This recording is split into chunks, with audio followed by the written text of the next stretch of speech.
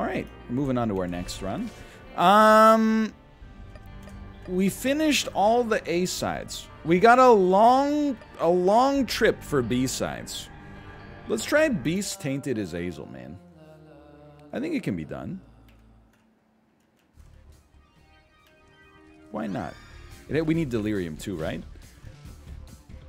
So it's a minimum 2 runs, but that's okay. That was we need a fast one after that last one sent me to the frickin' Shadow Realm. These nightmarish challenges can be felt. They can be beaten. What's your favorite B-side? Oh, I mean, that's easy, right? Good Vibrations, the B-side, I don't know what the single was, probably like Sloop John B or something like that. But, Good Vibrations, gotta be one of the all-time best B-sides ever made. Didn't actually find its release on a album, I think, until Brian Wilson's 2004 Smile. We meant B-side character? No, we're not talking about Isaac. The privilege has been lost. Which, honestly, I think is like a +2 in and of itself. I'm gonna zap you for stats.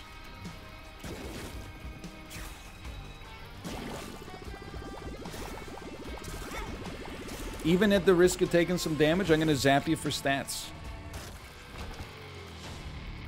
It's the ultimate be careful what you wish for. We literally got stats. That's really good. Although our sneeze seems horrible. Everything else got a lot better. Range is still fine. Yeah, no sweat. Yeah. HP? Come on. You're tainted as Azazel.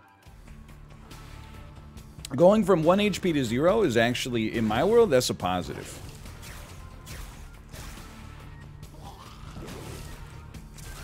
Plus, it doesn't matter if you don't take damage anyway. Get this demon some NyQuil. Yo, this last weekend, I cleaned out my medicine cabinet. And I had to, like, I have not been ill since July 2019. Because I have not left my house for, like, the last year and a half, essentially. And I had to remind myself, like, as I went into the medicine cabinet, you know, we got medicated throat lozenges. Thank you. Thank you. Thank you. We got Buckley's cough syrup. We got Robitussin. You know, we got all that stuff. I was like, maybe I should just throw it out. And then I realized, like, it's probably not going to be like that forever. You'll be happy you had it.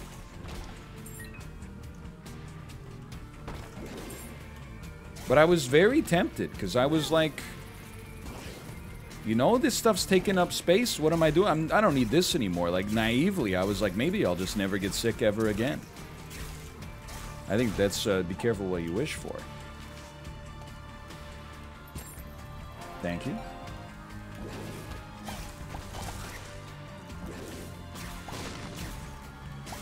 Just never go outside again. But how am I going to watch Cruella? If I don't, well, I guess I could just get $35 for Disney Plus Premier Access, but come on, if I'm not seeing Cruella in like 4K D-Box with the Atmos surround sound and the custom Cruella cup with the Cruella 101 Dalmatians cookies and cream caramel popcorn, like, it's not even worth it, man. I want the whole experience. I'd give her my D-Box. Your D-Box, huh? Okay. All right. Well, it's not for me to... It's not... No comments. I say no comment there.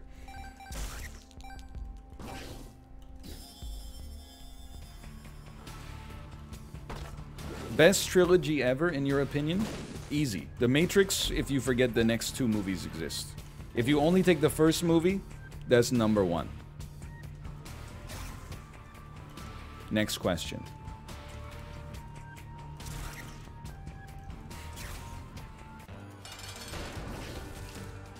No. The Before trilogy is, yeah, I mean, that's the film student choice, no question. I mean, those are great movies, don't get me wrong. What a slap in the face this is. Let's take it. John Wick trilogy? John Wick trilogy's no joke. I already know. Tell me you don't like the third movie without telling me you don't like the third movie.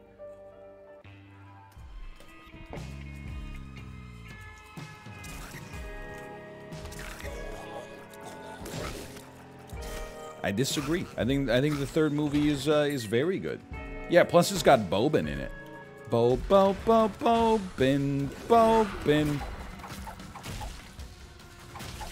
Dude, Berserk on the whole room.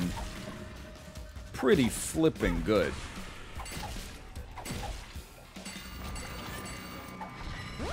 Hey, irrelevant but nice. 3-1-2, but it's close. Yeah, I honestly think I'm a 3-1-2 guy myself.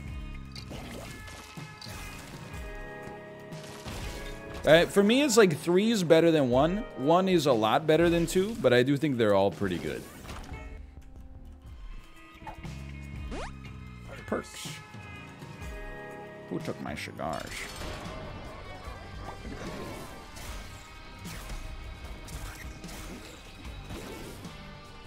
They are indeed making a 4th. I don't know, man.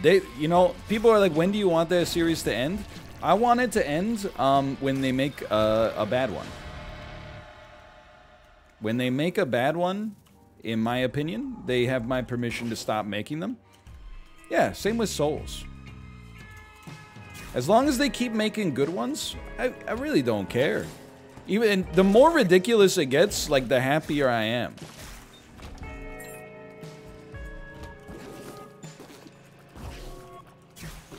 Yeah, that's why I'm more skeptical of The Matrix 4 than I am of John Wick 4. No question about it. Because, like, John Wick, the movies have been good. The Matrix is one amazing movie. One movie that's okay as long as you completely divorce it from the fact that it's a sequel that is unbelievably disappointing when you consider how good the first one was. And then one movie that essentially, come on, man, has no reason to exist and is, I mean, I guess it has a real reason to exist, which is to wrap it up, but it does so dissatisfyingly. Planetarium. No, we don't take Buddy in a Box anymore. We take Neptunus. Oh, double secret rooms, and secret rooms give you stats? Dude, let's go.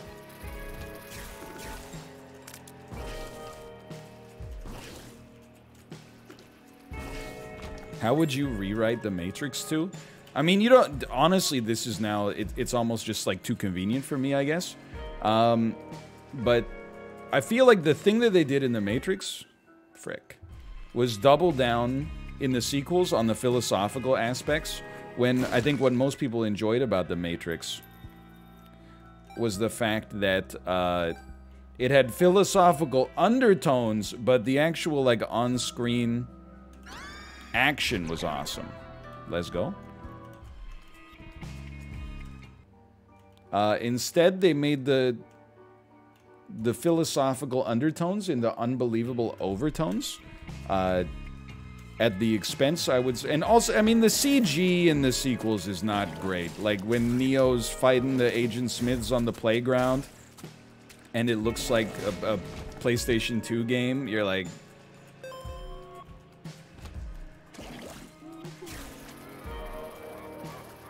The only thing, so I had an online friend who saw The Matrix Reloaded in theaters the night it came out. And when when we talked about it, like, he came home, I was like, how was it? He was like, I don't know. Because, like, I sat next to this random girl during the movie, and, like, she totally gave me an HJ. And I was like, I 100% don't believe that that happened, for one. But secondarily, I don't really care. I just want to know how the movie was. But he, like, wouldn't shut up about this thing that, like... I was like, dude, we're, like, literally 14 years old. There's no chance that happened. Come on.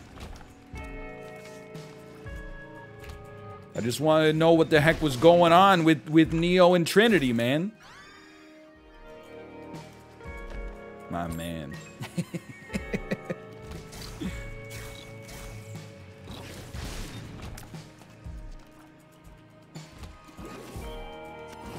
Trinity was giving Neo an HJ. They didn't do an HJ in that movie. They went all the way. They rounded home base during the Rave of Zion, which I'm sure has its own Wikipedia article. Yeah, then I saw it in theaters. I'm embarrassed to say. I mean, I was 14 or 15, right? So like, you know, it's not like anyone's gonna hire me to be a film critic at like the New York Times at that age to begin with. But I saw it, and I definitely, like, my parents were like, what'd you think about The Matrix 2? And I was like, I didn't think they could make it better than the first one, but they did. Like, it's probably one of the best movies ever made.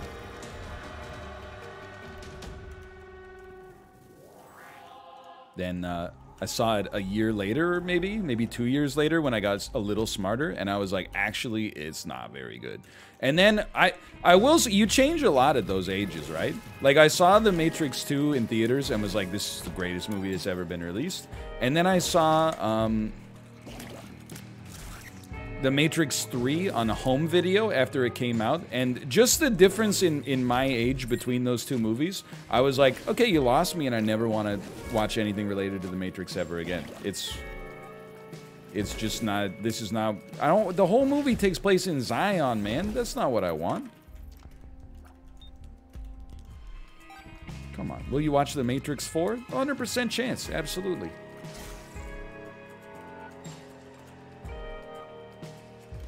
No question. I might wait till it's like on Netflix or something.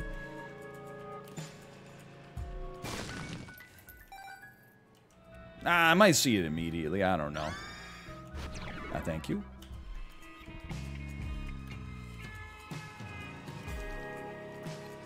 Yeah, I heard the Animatrix is really good, but you know, I think I missed my window to be like super into it, which would have been like before I became cynical about The Matrix to begin with. I really should have watched it when I was like 15. I think that would have been a great synergy. Perch. Who took my cigars? How about the Matrix video games? Have you ever seen the end of... I'm not sure if it's Enter the Matrix or if it's The Path of Neo. But have you ever seen the end of that game where he fights like an Agent Smith that's the size of the Empire State Building? It's horrible and amazing. It's crazy.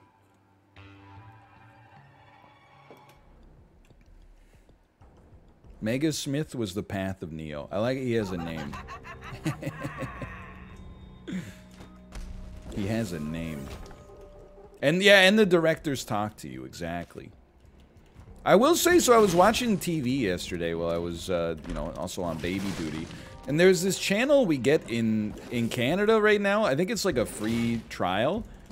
And it's very much of interest to me because it's exactly what I do for work, except a premium cable channel. It's called, and forgive me here, I might be slightly mispronouncing it, but I believe it's called Ginx.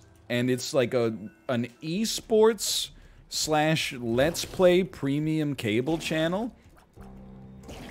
I was like, man, this is a bold business model. I watched a 30-minute show about Fortnite where a lady, she was like, it's work from home, it's COVID, I'm not trying to like cause problems, but she clearly like did not even memorize the script before she went live with the video. Like she was you could see that she was reading off her computer monitor. She was going like, you know, and there's another great weekly clip coming from Nick Merckx. He used a UFO to grab somebody when they were about to use a bounce pad. Take it away, Nick. And she's just staring like dead center at the computer monitor. And I was like, this is so weird. And it was just like super strange, low bitrate Fortnite compilations. With like occasional commentary over top of it. It's... how do you... So I know the answer for this. The answer is kids, right? The answer is that it's for children. Probably like single-digit age children.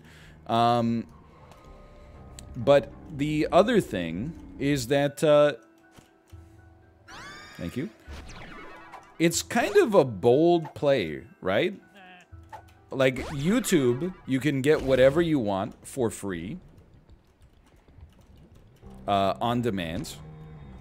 Twitch, you can watch anybody play anything you want on demand for free with the option to sub. Then Ginks is like, hey, pay us $5 and get a digital cable box. And then at any given point, hopefully we'll have a show on that interests you. Like, it just strikes me as a bit of a... like it's moving backwards. So I watched like 6 or 7 hours of that, and then I was like, this is stupid. But I was saying, like, if it had existed... I said if it had existed when I was a kid, I would have loved it. Because I went crazy for, like, anything related to video games on the TV when I was a kid. But the catch is that it would also need to exist without YouTube existing. Which, obviously... you know, is not the case in reality here. G4? Yeah, they didn't really have G4, I think, in Canada. I caught it occasionally on my grandparents' gray market satellite.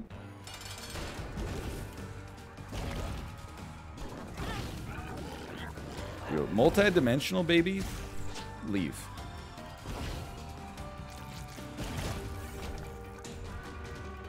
Get out of here. We don't want you, man.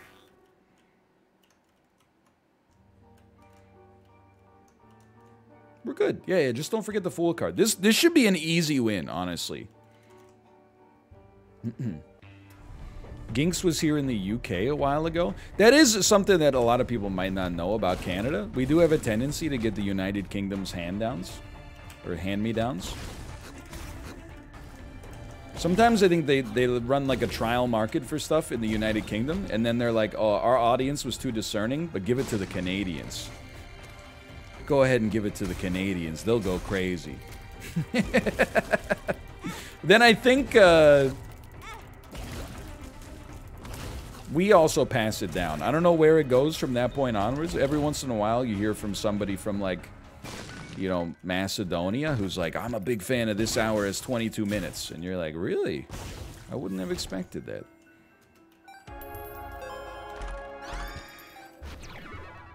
Okay. Squeezy. We like it. We like it. It used to just show trailers on repeat. That's pretty good. I'm gonna tell you something interesting here, okay? I think... although Satanic Bible is great, I actually think we're gonna roll... we can keep the Fool for now. I think we're gonna roll Book of Shadows. I'm making an at runtime decision. Most of the time, you're gonna be better off with Satanic Bible. Here, I think Book of Shadows for the invincibility. Then we can get right up in the enemy's faces, and we can just smash them with our, you know, Toxic Sneeze over and over. I think it'll wreck shop. It hurts, but I agree. Pardon me. There's American stations that get Canadian hand-me-downs as well. I feel for you. I know, like, some people watching this are you know, dyed-in-the-wool Canadians, dyed-in-the-plaid Canadians, myself included. But I will say, like, I think we don't make the best media. We do disproportionately well in the arts, but TV is like the one that I think we do the worst in. Okay, so that'll stay open. There's some, yeah, but everyone's like, you know, like there's one awesome Canadian show that I love or something like that. But that's like, you know, there's like 2 shows. There's Kenny versus Spenny and then like Schitt's Creek.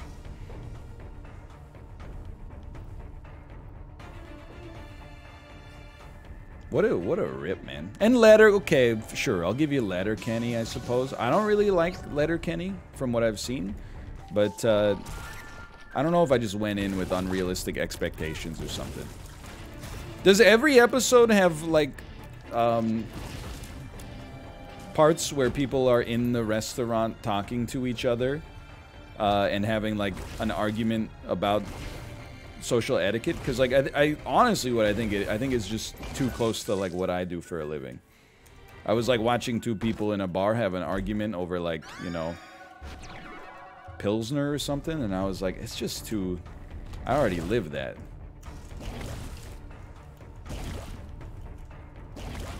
Lud of the Marty. I'm still getting used to the fact that Lud of the Marty is an angel item, man.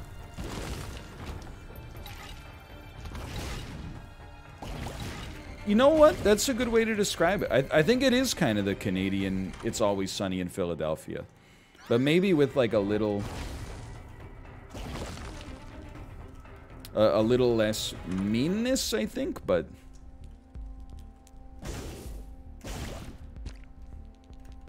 whoops. Isn't South Park Canadian? It is not. It is not Canadian. Don't put that evil on us.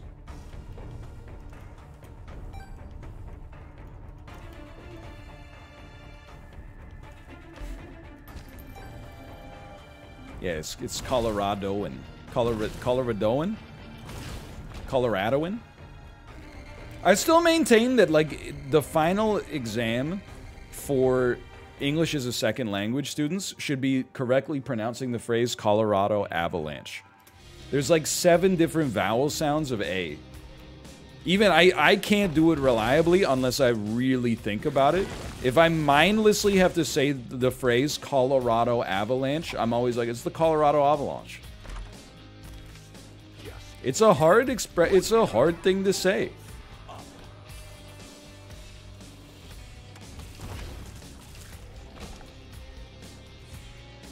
I didn't think about it when I was a kid, but now that I'm older, I'm like, man. The Avs. There you go. That, you know what? You get a D-, but you do graduate. Congratulations. I got to give you style points. Love to have the Avalanche over on my deck. Joe Sakic, Adam Deadmarsh, Peter Forsberg. You want a White Claw, Peter Forsberg? Just love when I get hammered on your deck. Hey, Milan Hajduk. I love when Milan Hajduk gets hammered on my deck. I'm trying here. It's not. It's Kristen Scrastons. I'm trying to think of like the most ridiculous.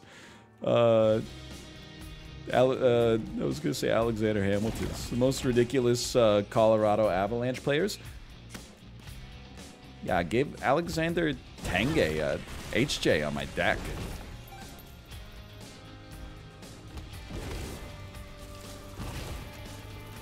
Remember when Joe Sakic stuck his friend into a snowblower? Are we talking about the end of Fargo? Because that's not a snowblower, my man. Nor is that Joe Sakic. Now that I think about it, but sure. His hand, not his friend. Oh, my mistake. Wojtek Wolski. Hey, Wojtek. You want to come over and have some White Claws on my deck? I'd love to get hammered with you on my deck. There are, I mean, hockey, look, the NFL has some great names. There's no question about it. Just get over but the NHL has some all-time classics. Miroslav Satan, also known as Miroslav Satan. Great name. Zygmunt Palffy, fantastic name.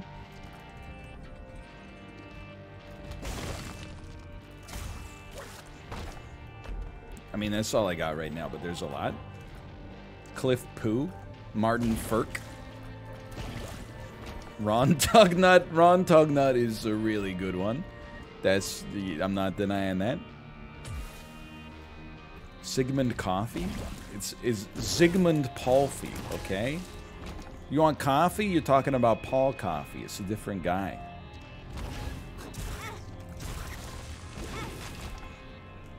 Bobson Dugnut. Oh, yeah, hey, don't forget about Radic Bonk. Radic Bonk, such a landmark player. We do have a chat member called Radic Bonk Forever. Also, like, one of the all-time great third line centers. That was a Fall Guys obstacle. Dick Bonkus. Radic Bonk made me a Sens fan. Dude, he's doing some great. He's good for the Sens. He's good for the Canadians. He's good for the Predators.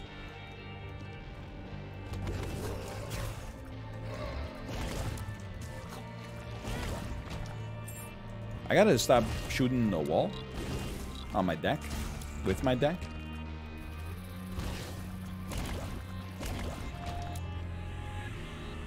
Steve Yzerman? I mean, that's a classic name too, yeah. Yzerman. Jonathan Marchessault. Shut the F, Lil D. Quit wasting my... Go suck on your mummy's titty. Stop wasting my time. Nope, I will not take. I can see you, but I won't. Frick.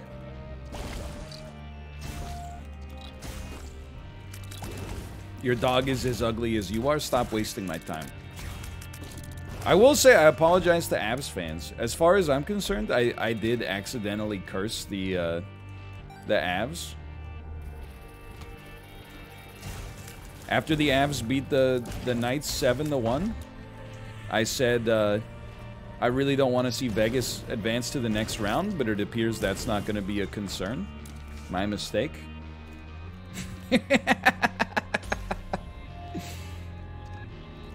I would say oof, but it's an unearned oof because I'm not an Avalanche fan anyway. So like I feel bad for cursing you. I apologize, but it do be kind of funny though.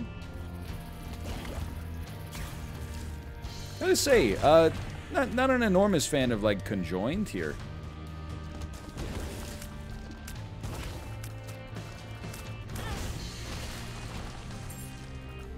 Don't stand near the wall.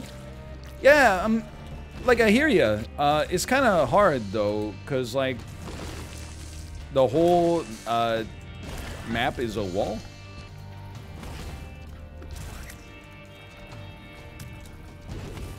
There's, like, 30% of the room that's safe, and I don't necessarily control where I can stand. You know, it's up to the game. Like, what do I do here? I guess you pop this. That's a good point. Fair enough. Oh, well, that's my fault. I guess I was standing close to the wall. You are at the center of a conjoint. You really think I won't push you up against the wall? In prison? It's from The Office, man. It can't be a controversial quote if it's from The Office. Trade offer. I receive a potential run-ruining item.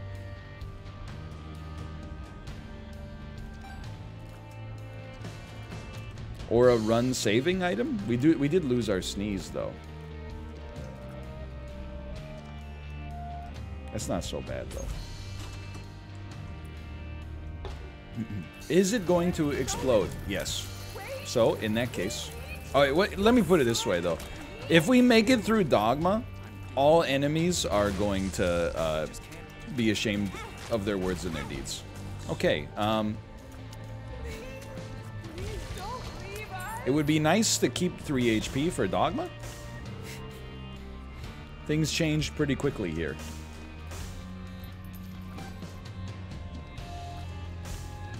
And guess what? It's never gonna end. Big Book of Shadows play. Man, if only we had almond milk, right? That really hit the spot.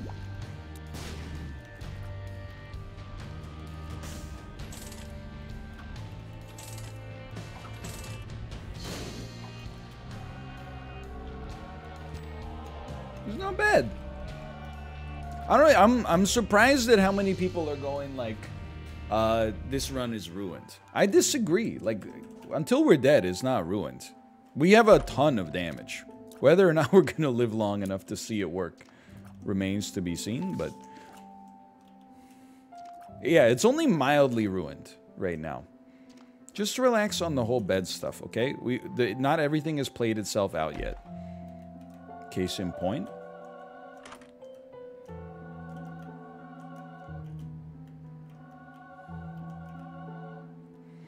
I was just trying to see if there's a way that we could get... yes, there is a way that we can get more out of this. Not much more, but something.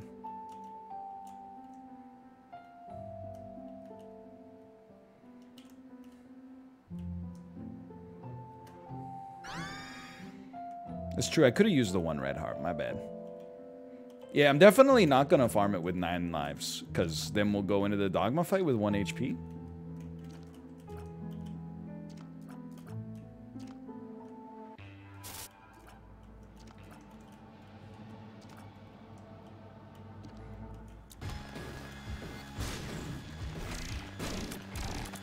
It should be fine. I'm not saying it's not throwable,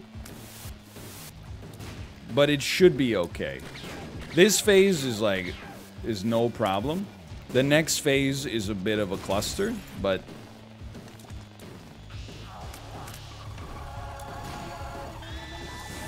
perfect attack for us to poop on. This one goes out. Look, I'm not trying to be antagonistic. The antagonism was brought to me.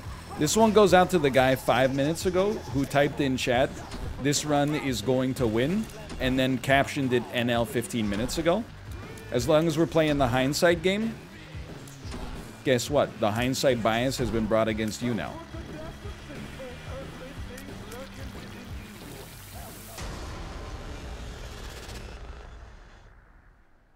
You don't have to continue the antagonism. I'm not. I'm ending it.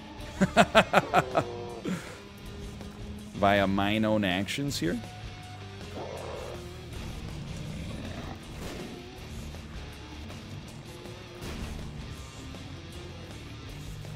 Yeah, this is unlosable.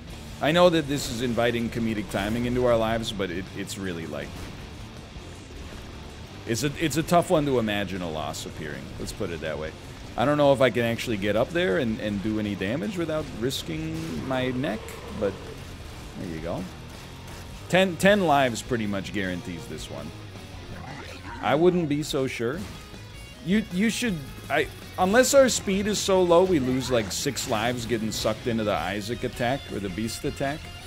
I mean, I think is mighty close to unlosability.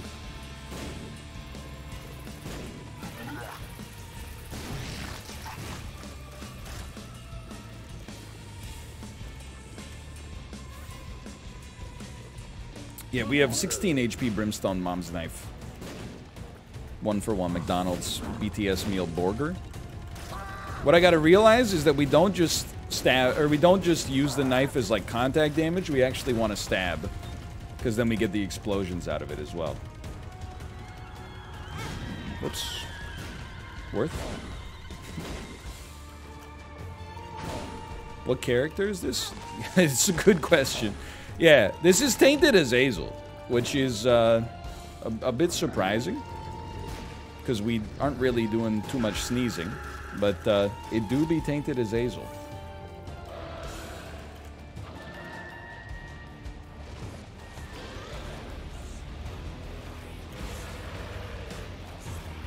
I think all we gotta do is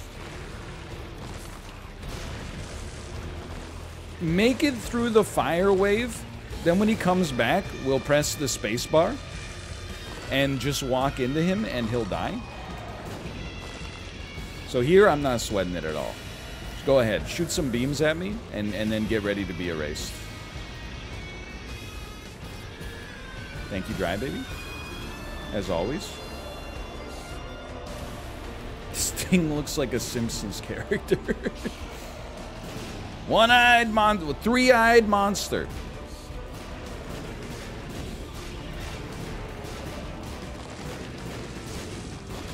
Come on, I mean, you're done. You're toasted.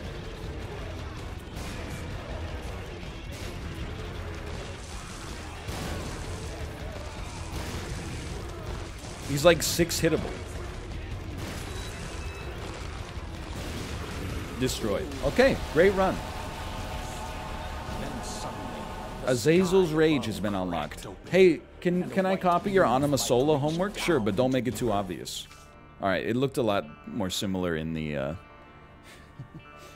in the panel art that popped up in the bottom right, I promise you. Slash marker. He will never win this run.